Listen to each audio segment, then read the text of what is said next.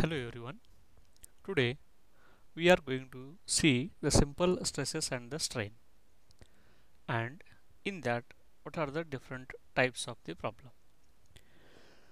The first type 1, that is the bar on which the load P it is acting. These are the very simple and the basic type. This we can calculate by the formula, that is sigma, that is stress, is equal to force acting on this component divided by the cross sectional area which it is resisting the deformation. So here the deformation it occurs, that resisting area. This is very basic and the first type.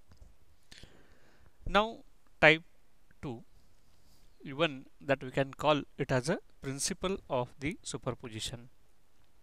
When we say when a body is subjected to the number of forces acting on that, in such cases what we will do, we will split up their effect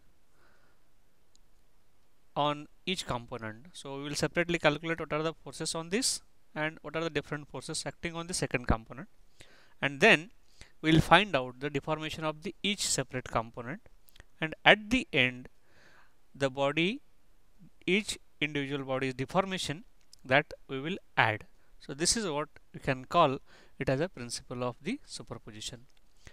Now see, this is one body, two bodies that are connected.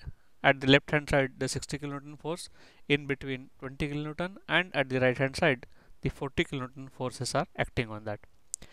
So as the both the ends are free, so we can start the free body diagram either from the left hand side or from the right hand side. So first we'll consider the body, first body, on which the 60 kN force it is acting towards the left hand side.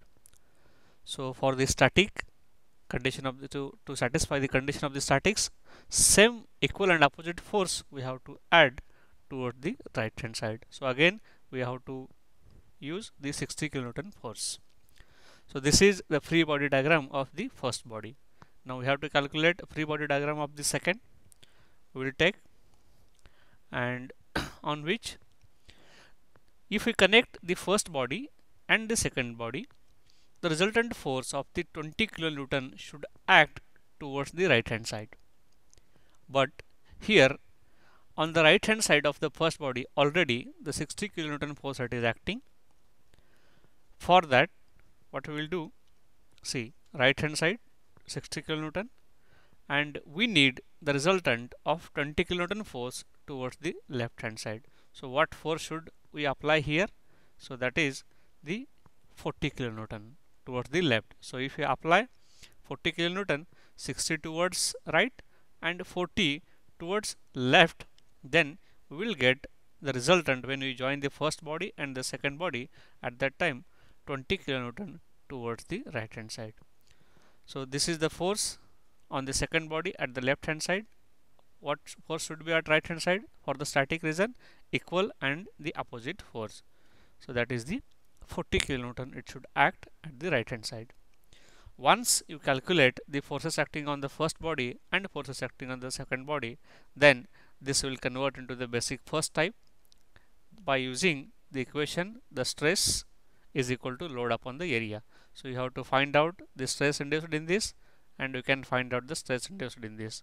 Or even if you want to calculate the change in length, then we can use delta L is equal to PL upon A of the first body, then delta L is equal to PL upon A of the second body. Then we can add the change in length of the first body and change in length of the second body. Then we will get the total change in length of this component.